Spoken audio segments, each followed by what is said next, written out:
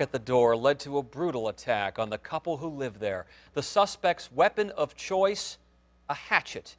This is Gates County, Saturday night, Hobbsville Road in the southeastern part of the county.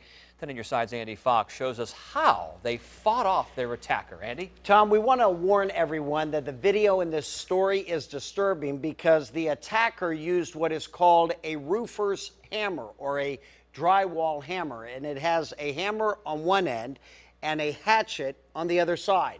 And the suspect knocked on the door asking for money. The victim, who has seen the suspect in the neighborhood before, said he didn't have any. How about a phone, he asked. He did have that and let the suspect in. And it's then that the good deed nearly led to death.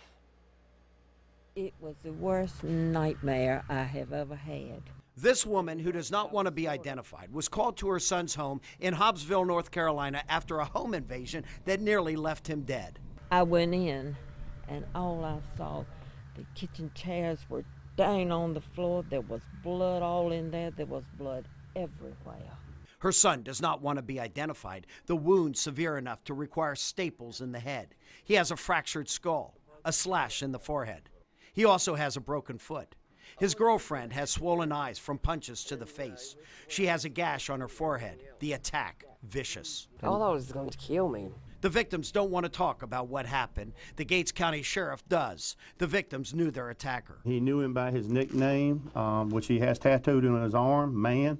The victims immediately picked out 24-year-old James Justin Cross, who is still on the run. Right now he's on the run. If he's out there, and Justin, if you hear him, you need to come on down and see me, my friend. Sheriff Webb says Cross's long arrest record, results of drugs, and the new charges could put him away for life. Drugs at work here? When he gets on drugs and he gets involved with narcotics or alcohol, he just gets plumb foolish. That's the only way I know to put it. He just gets foolish.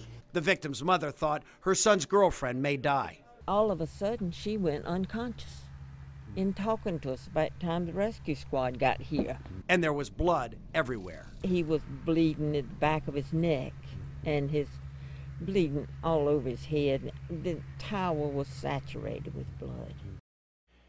James Justin Cross is on the run and may be in Gloucester County. He is charged with 2 counts: assault with a deadly weapon with the intent to kill, armed robbery, and second-degree kidnapping because he allegedly grabbed the female victim by her hair and dragged her into the other room.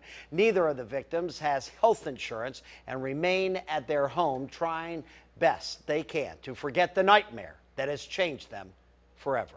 I'm Andy Fox, 10 on your side.